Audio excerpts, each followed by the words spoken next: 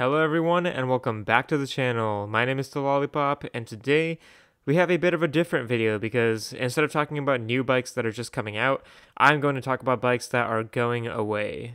So I'm sure a lot of you have seen all the sales happening in the biking world right now. An insane amount of Trek bikes are being heavily discounted, so right now is the time to buy. And on top of that, Trek is officially discontinuing a lot of models in their range for 2023. So in this video, I'll cover all of those so you can get them before it's too late. I'll also let you know my thoughts on why Trek may have stopped making these bikes, but let's get right into it. I'm going to organize this by talking about different types of bikes at a time, starting off with, of course, mountain bikes, and then I'll move on to the hybrids and finish it off with the road bikes. Okay, for mountain bikes, the first bike that is being discontinued is actually an entire line of bikes, and that is unfortunately the Trek Remedy bikes. There were only a few bikes in the range anyway with the Trek Remedy 7, Remedy 8, and Remedy 9.8, but all three of these are now on sale on the Trek website and will be going away forever after they fully sell out. I don't think Trek has any plans of continuing this range in the future, and I kind of saw this one coming since they did not update the frame on this bike since 2019. But yeah, unfortunately, we will no longer have any 27.5-inch wheel mountain bikes in the Trek range, which is a crazy thought, but hopefully they'll release a new model or something in the future for those of us that prefer the smaller wheel size. Alright, next up we actually have the Trek Fuel EX. Yes, the Fuel EX is being discontinued. Okay, I'm exaggerating a bit. It's only the Trek Fuel EX Gen 5 bikes, since Trek just came out with the brand new redesigned Gen 6 Fuel EX bikes. They're going to essentially sell out of the remaining Gen 5 models, and that will be it for those ones. So if you do want the previous generation Fuel EX aluminum and carbon models, now is the time to buy. The new one is a lot better in a lot of ways, so this change makes sense, but the Gen 5 bikes are cheaper, so if you are on a budget, that could be a good reason to pick one up right now, and they're still pretty good trail bikes. Moving on, we also have some electric mountain bikes going away, and this one makes a lot of sense since it is the Trek E-Caliber.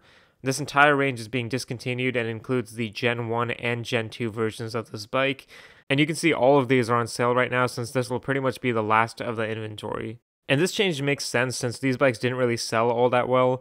They're essentially cross-country bikes with an electric motor, which makes them lighter than other e-bikes, but not by a whole lot. And although they could be cool, it seems like most people just prefer going with the electric trail mountain bikes like the Trek Rail or the Trek Powerfly over these ones. Next, this is a much less expensive model, but the Trek 820 is being phased out. And a lot of you may not have even heard of this one, but it's essentially an externally routed steel frame, not really a mountain bike, but it used to be called one a long time ago. It's really just an old design, and it's about time we get rid of this one. Both the men's and women's versions of this bike will likely be discontinued pretty soon. And that's pretty much it for the mountain bikes, but once again, there are still a lot of sales going around since a lot of the older generation models of each bike are being discontinued, so you can get a Gen 2 or Gen 3 Trek Rail for much cheaper, or a lot of the Slash bikes, Top Fuels, and many, many more if you don't need the absolute newest bikes out there. Okay, but for the hybrid style bikes, the first one going away is the Trek 520 and the 520 Grando. These actually are not even on the website anymore, but they were essentially touring bikes where you could carry a lot of bags and cargo on a road or hybrid style of bike. And some of my coworkers actually really liked this bike, and it did use a steel frame as well, and some retro styling in some cases. But my guess is that it may not have been selling that well either. Or Trek wanted people to focus more on their new checkpoint bikes for touring since they now have multiple mounting points for carrying cargo. This bike actually was the longest running model in Trek's lineup, so it's sad to see it go, but it does make some sense. Next, we have the FX Sport 4, and not the new one, but the older 2021 model that uses the old frame. Now, I'm not 100% sure on this one, but I'm pretty certain that Trek won't be making any more of these after they sell out of their current stock, since we have the new updated design for the FX Sport bikes. So get this one while you still can if you're interested. Next up, we have an e-bike, and actually the most expensive hybrid or commuter e-bike that Trek makes, which is the Allant Plus 9.9S. This bike was actually updated pretty recently from the previous gray and red one we used to have, so it now comes in this sparkly black color, but either way, it is being discontinued, so if you want the most expensive commuter bike out there, this is your last chance. So those are the main models I am more sure about, but I do have some speculations on the Trek Dual Sports as well, specifically the older Gen 4 versions, since Trek just released the redesigned Gen 5 Dual Sport bikes.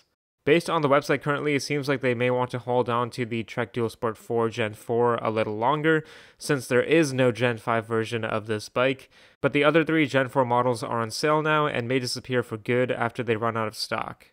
I'm thinking that Trek may keep these for a little longer since it seems like there are a good amount of people out there that prefer the Gen 4 with the suspension, but I think they will ultimately try to slowly remove them from the lineup.